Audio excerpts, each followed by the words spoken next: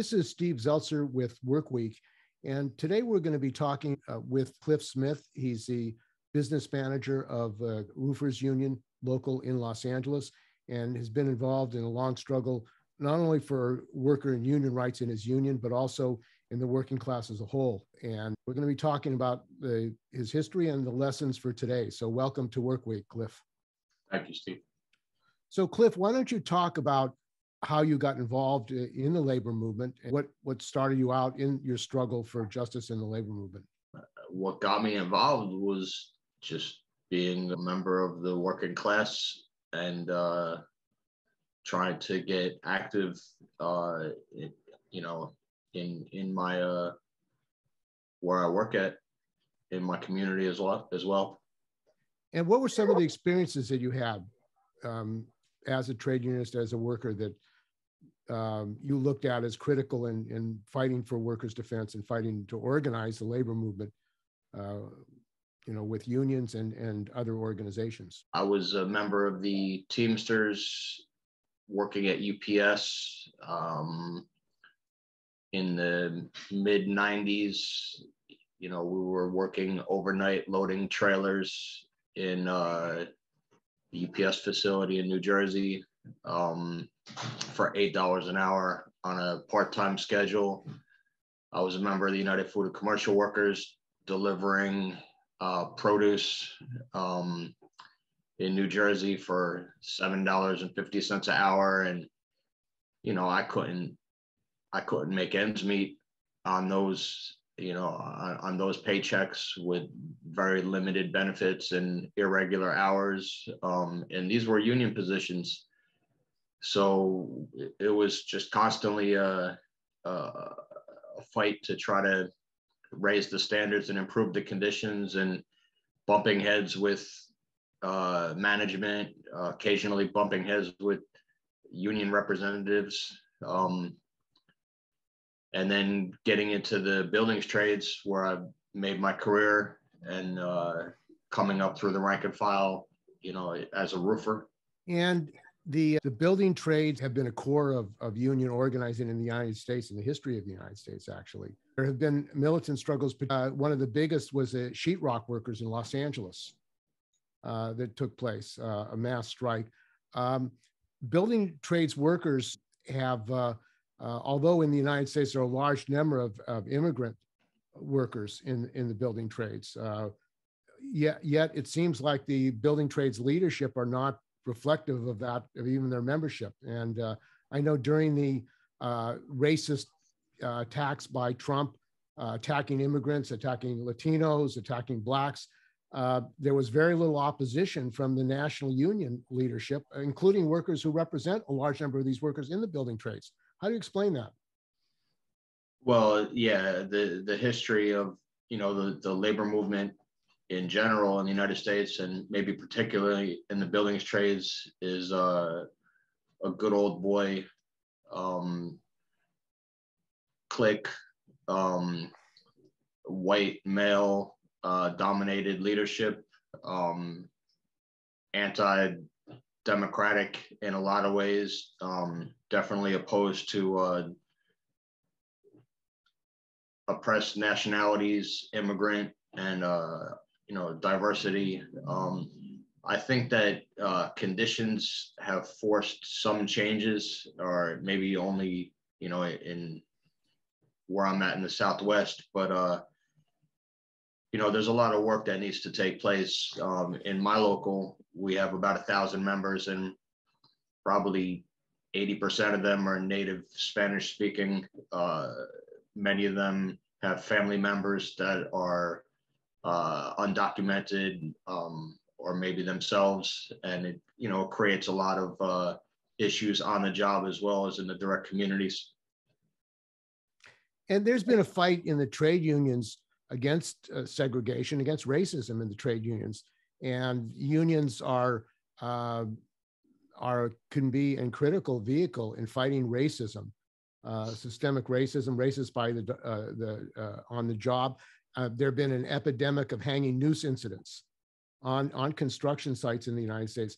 What role should the unions play in fighting racism in construction and in all jobs. I mean, it seems like the unions in this period of increasing racist attacks and a fascist movement, the critical nature of the unions becomes even more apparent. Well,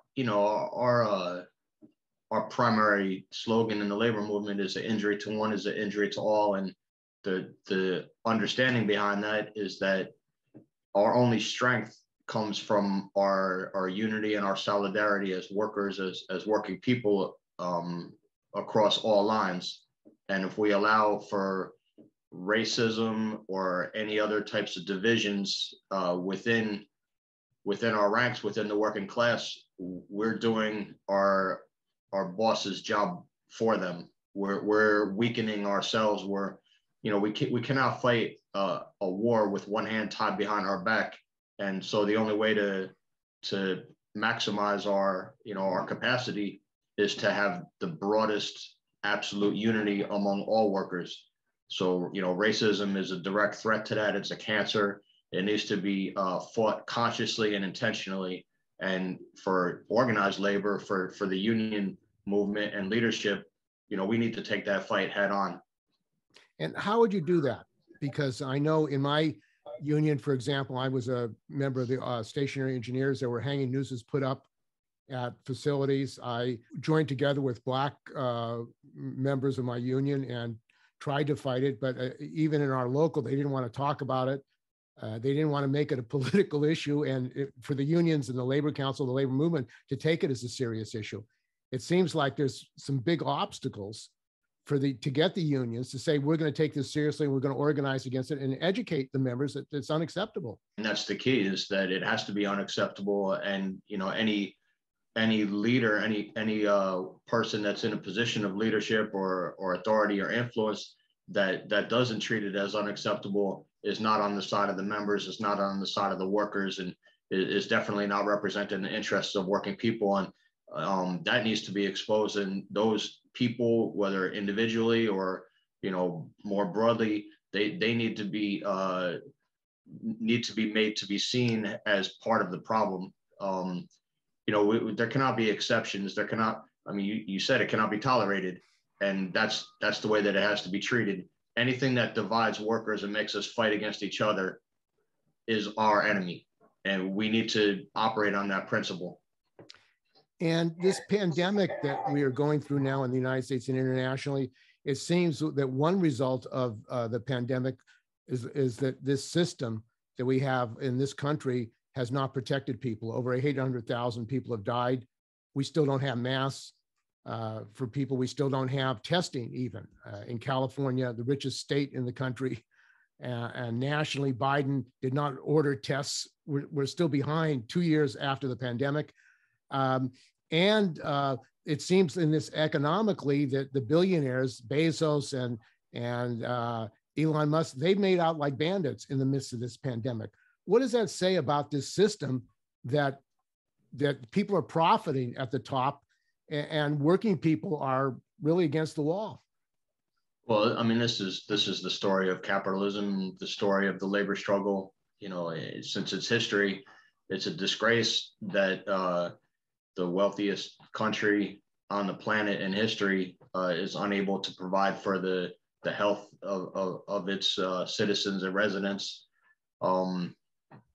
That workers, especially those of us that were classified as essential workers, are just put out to the mercy of a worldwide contagion, left to our own devices. While, as you say, these monopoly capitalists continue to profit hand over fist, is a disgrace, and it shows that the healthcare system, which is for profit, cannot be relied upon to serve the health needs of working people, and that there has to be a different system that serves the healthcare needs of working people.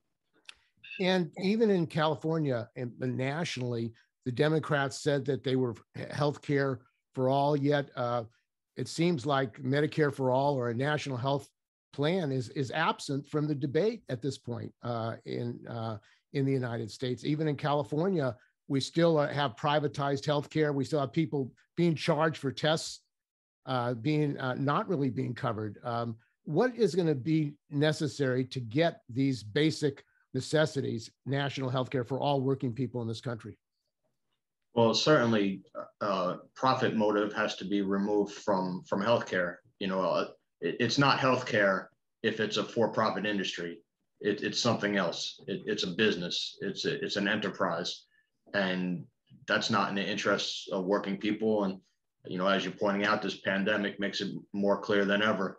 We need a healthcare system that prioritizes healthcare, and working people cannot rely on pharmaceutical industries or insurance companies or politicians that are in their pockets to provide for our health needs.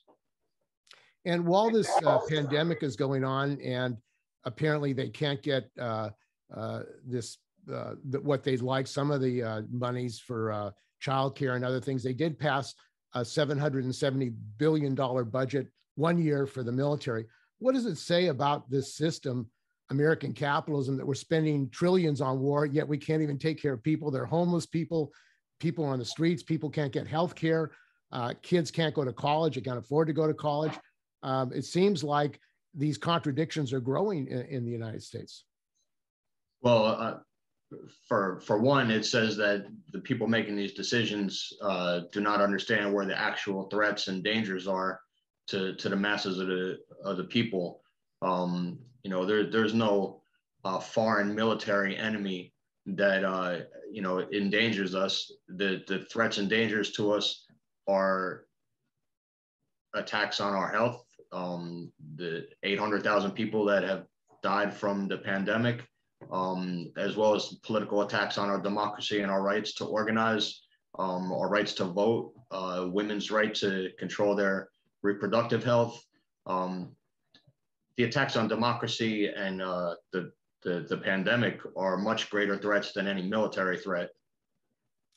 And this growing threat of a war against China, blaming Russia, it seems that the deeper this economic crisis grows, the more the threat by the corporations and the politicians to say that the problem is China, the problem is Russia.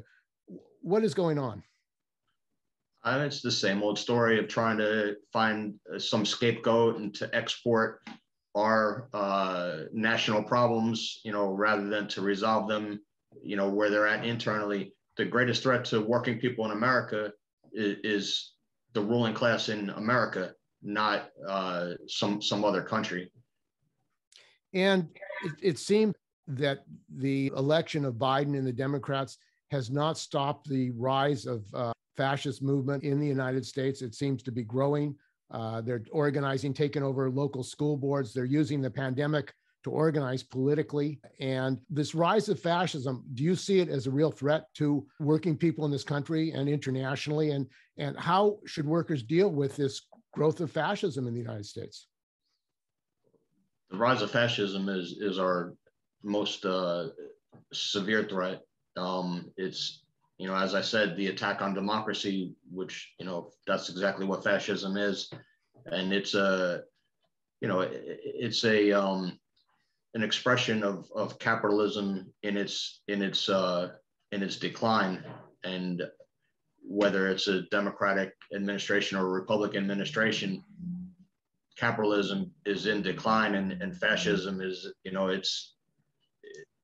that's the direction that it's headed into. The defeat of Trump was important to slow it down, but as you said, the Democrats cannot solve these problems. There has been a fight for labor parties in the United States. William Silvis, actually, before the Civil War, was fighting for a labor party. But the United States has not been able to form a workers' party, a labor party.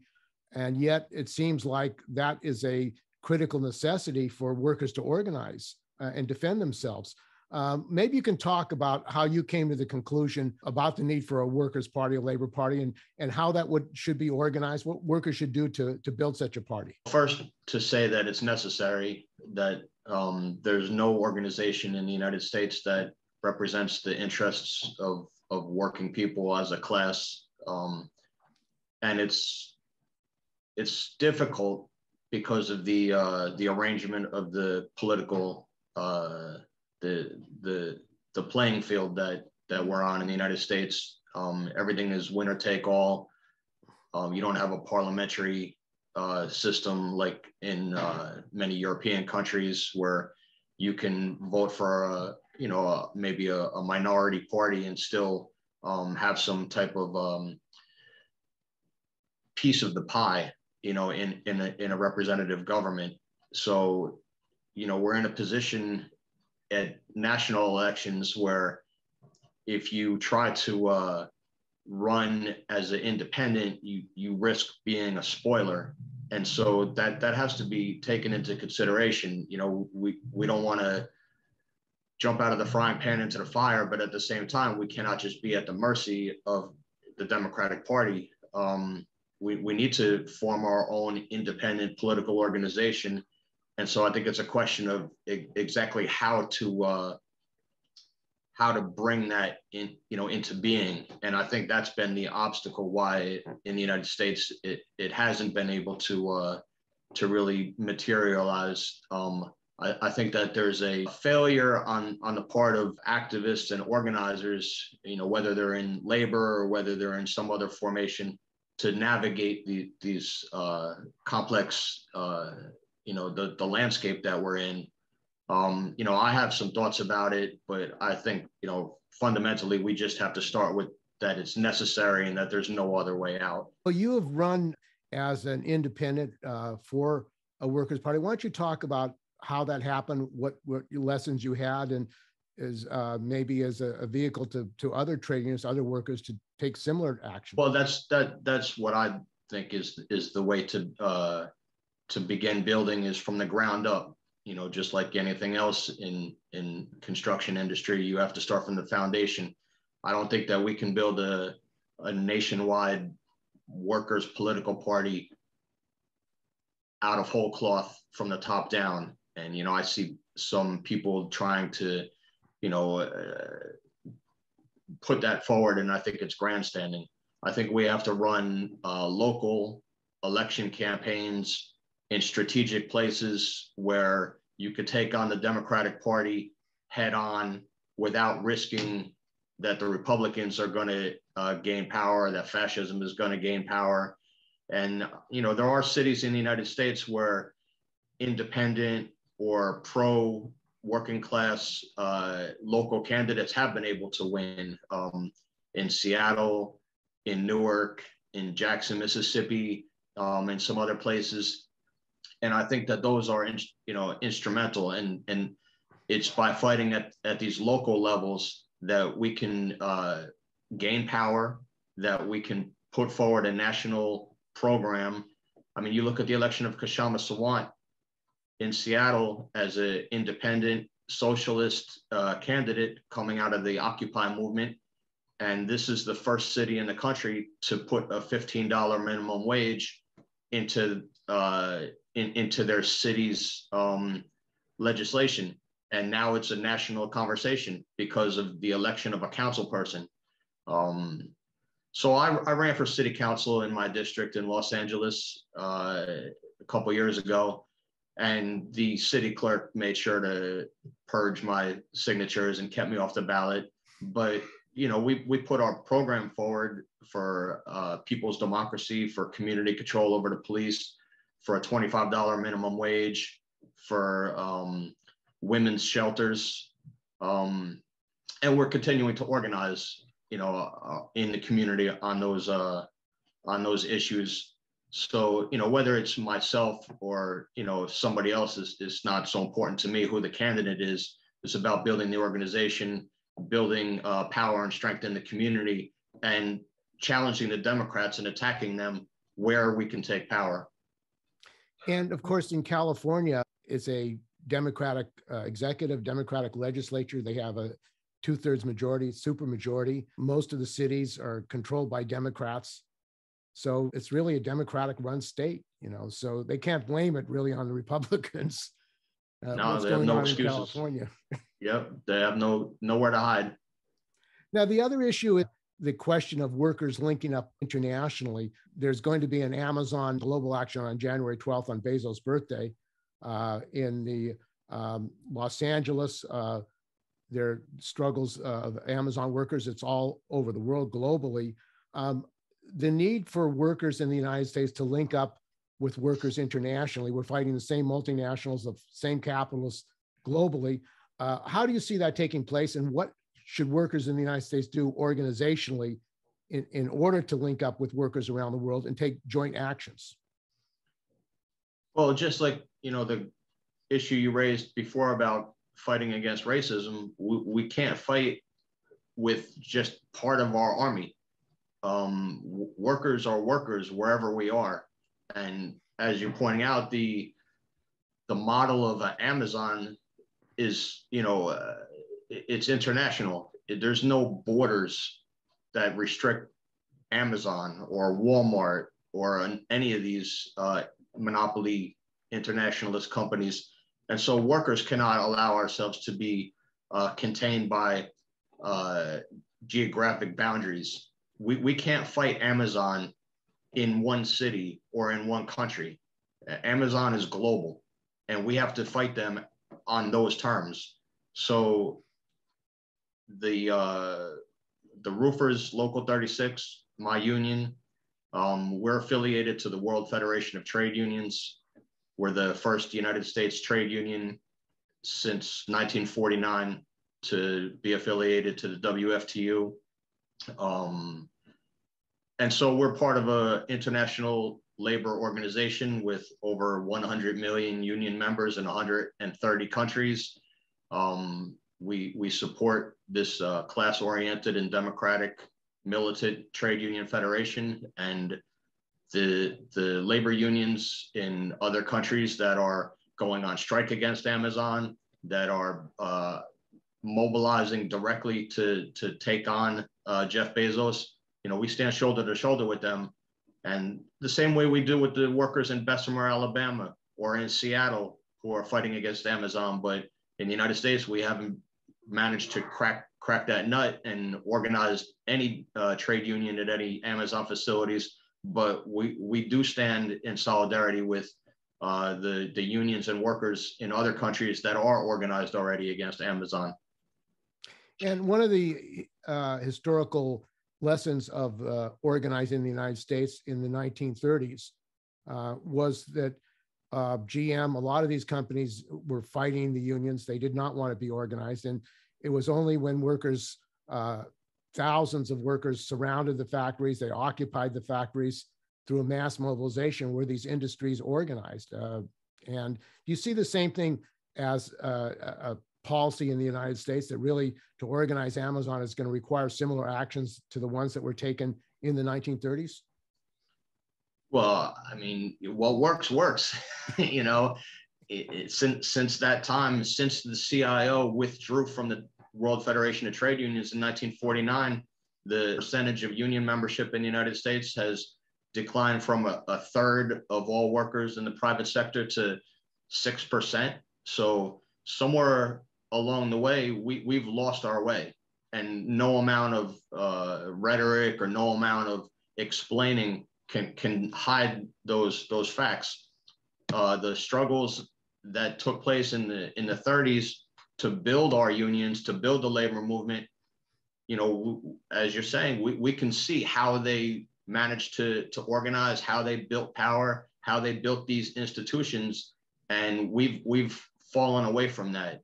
In the last very recent memory, there's been some encouraging signs, and we've seen results from it. But it needs to be at a much greater scale. And again, this brings us back to having a clear leadership with a program in the interests of the working class that's not compromised. And David Van Dusen and the Vermont AFL-CIO have called for a rank and file approach to organizing within the states and nationally. And there's going to be an AFL-CIO convention in June in Philadelphia. His union, his federation, also said there should be a general strike against any attempted coup in the United States. And Richard Trumka, the head of the AFL-CIO, said it was improper to talk about that. That's off the table. They couldn't even discuss it and ruled it out of order. They went ahead and passed it. It seems like within the AFL-CIO, the struggle in the AFL-CIO over rank and file control, workers taking action against fascism is going to be and should be a political issue. Do you think that that's an issue for the AFL-CIO? I think that even the Democratic Party at this point is recognizing that the direct fight against fascism is the front line of of any political struggle.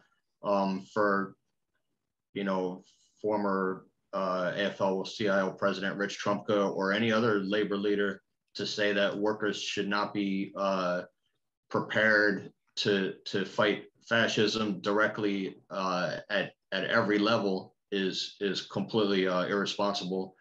What took place a year ago on January 6th, it shows that there's no going back.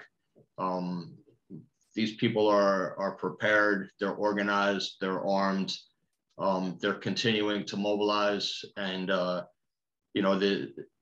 we're not in the world of civil discourse.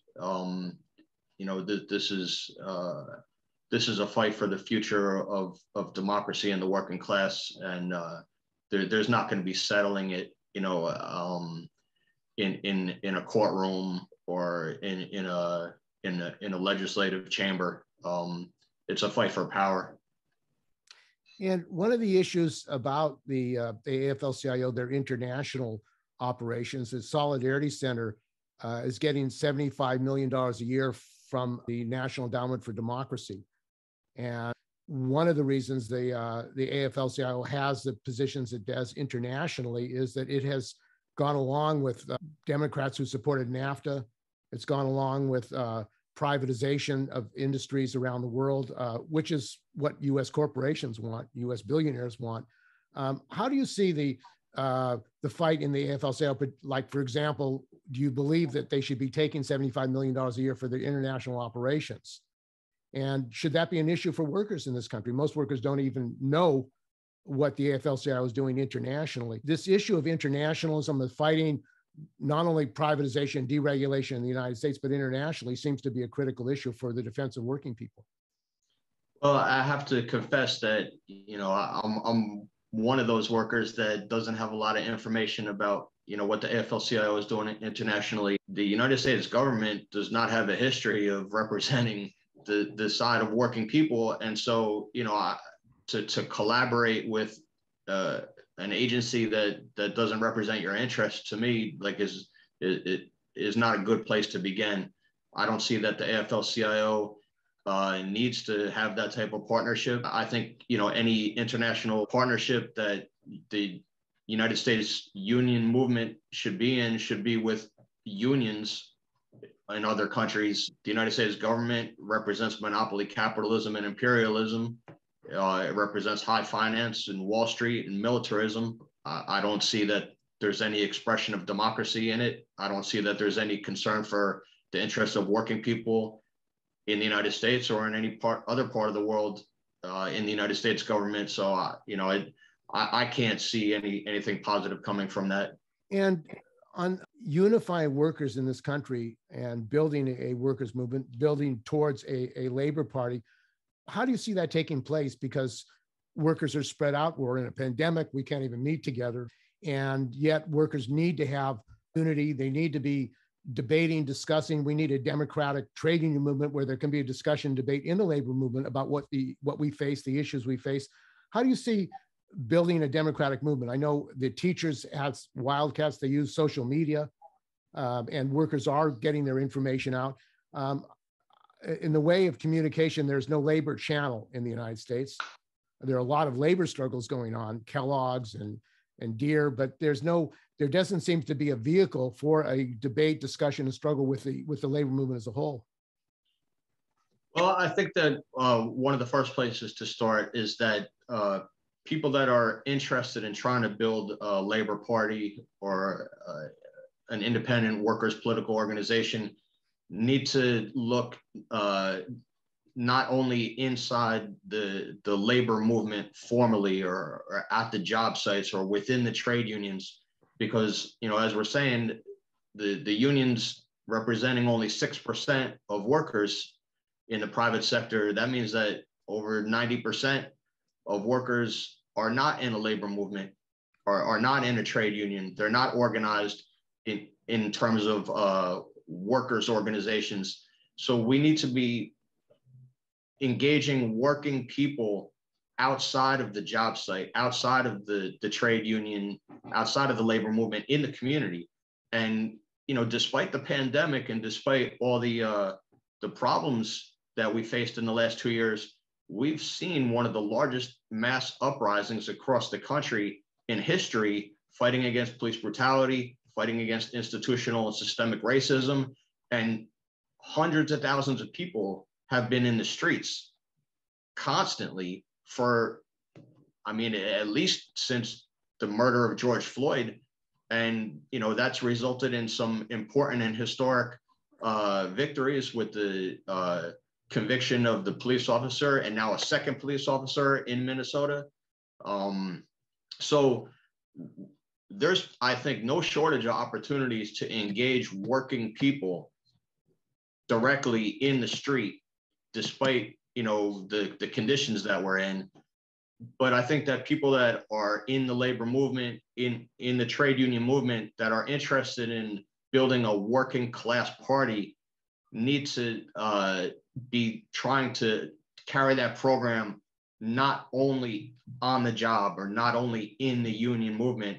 And I think that that's been one of the shortcomings of previous attempts to build a labor party, has been that it's been too much focused on inside the labor movement formally.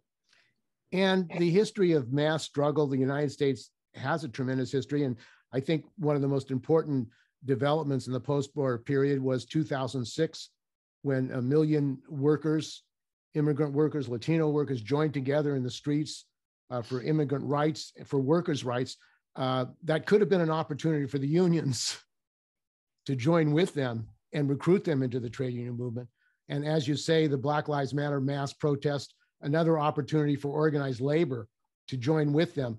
So you see that as critical, really, for transforming the labor movement. I mean, if these workers who marched in 2006 had been joined by the unions, maybe there wouldn't have been this mass campaign, terror campaign against them to try to shut them up and drive them out. And that's really where the front line has been of struggle for workers' rights in the history of this country, has been in the struggle for national liberation and for equality, racial equality, the struggle for immigrants' rights, as you're saying, the struggle against police brutality.